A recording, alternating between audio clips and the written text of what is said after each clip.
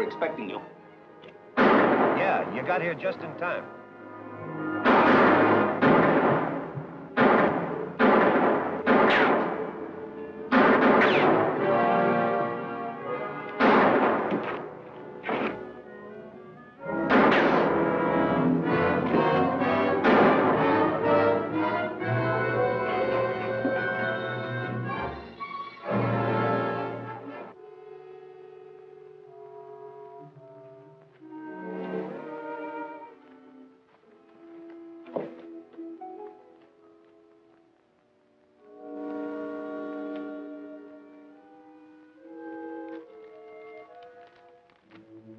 Mr. George Crane, Birch. This will introduce Mike Hodge, good and willing hand at any job.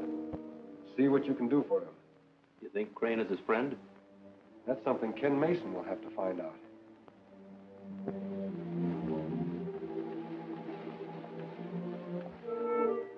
Sure. I've seen this note before. But where did you find it? Find it? Why, Moccasin brought it to me. It was discovered among Hodge's personal effects. Oh, I see. Well, there ain't much I can tell you, except that Hodge showed up here a couple of weeks ago with this note. I told him your outfit would be the best bet for a job. Strange how he got mixed up with Kilgore. Well, bad finds bad. I reckon that's your answer. Yes, you're right, Mr. Crane. Thanks anyway. All right.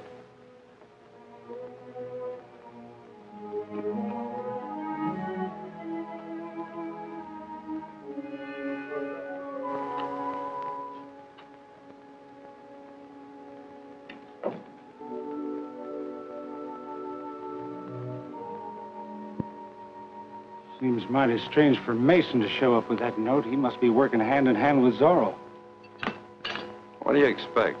Zorro to be working with us? No, of course not. But we just can't sit around and watch Pioneer Telegraph get its franchise. It's bound to bring law and order into this territory.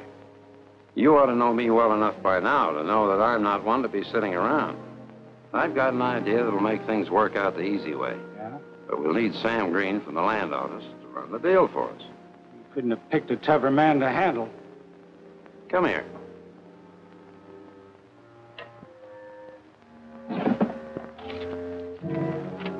You can use this to soften him up. That poster in the hands of the right people will have Green doing a jig from the end of a rope. This'll convince him. What's your plan? We'll have him draw up a claim on the Pioneer right-of-way.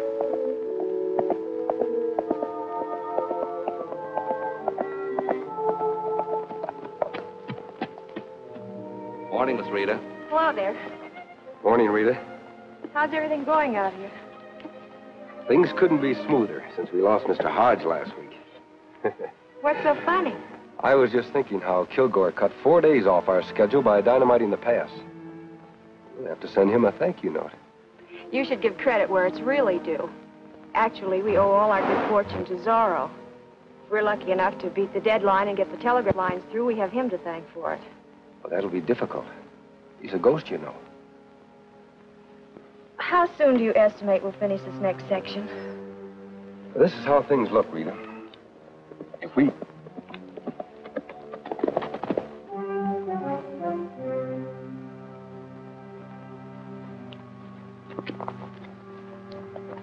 Miss White? Yes? I'm Sam Green from the land office. It's my understanding that you're building a telegraph line through this area. Well, there's no secret about that. Well, I have an order here for you to cease and desist from any further operations. Just a minute, Mr. Green. Wait a minute, Ken. Let's hear what this is all about.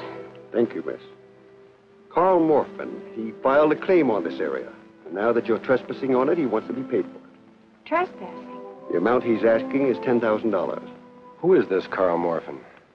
I've never heard of him. Well, I have his claim here. You can see for yourself.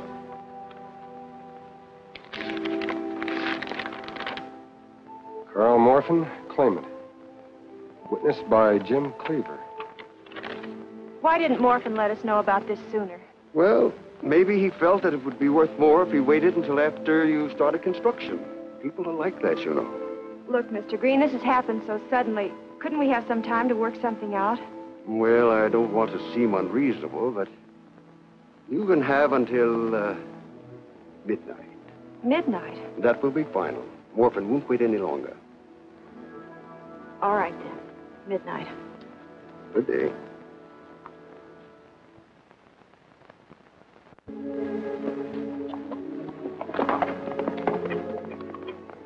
So you had everything set, including overlooking something as simple as a clear title.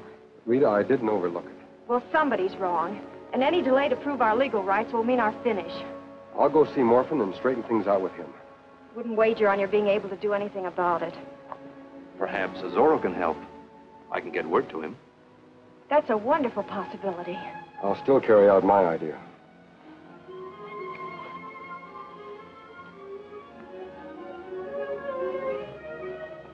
Thanks for helping me out. Yes, but what can you or Zorro do? Remember the name of the witness on the claim, Jim Cleaver? Yes? Well, I know where he lives, and I think Zorro can get some valuable information from him. Vámonos.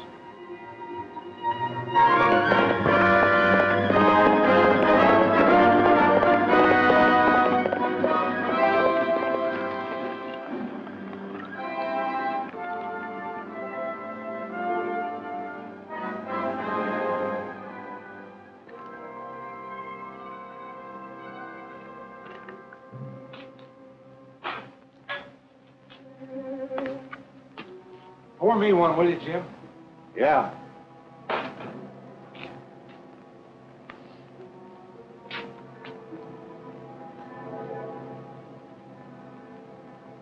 I wonder how much longer we'll have to wait for that green to show up. About an hour. By that time, Pioneer Telegraph ought to be out of business. I wouldn't count on that.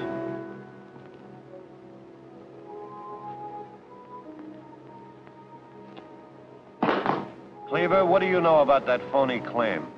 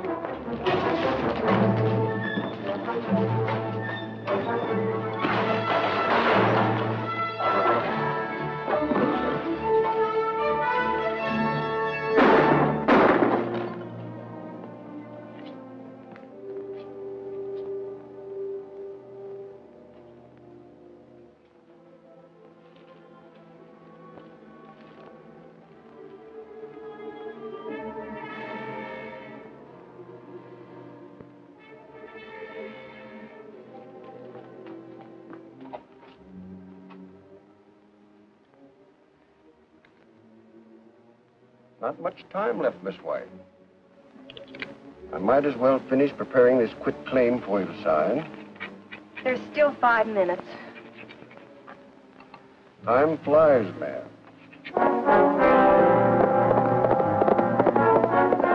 And since the party of the second part is unable to pay the sum of $10,000 to the party of the first part, I therefore renounce all claim of the Pioneer Telegraph Company to any and all supplies and equipment on said property.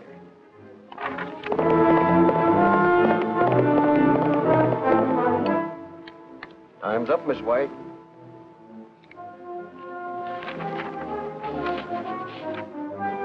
Sign here.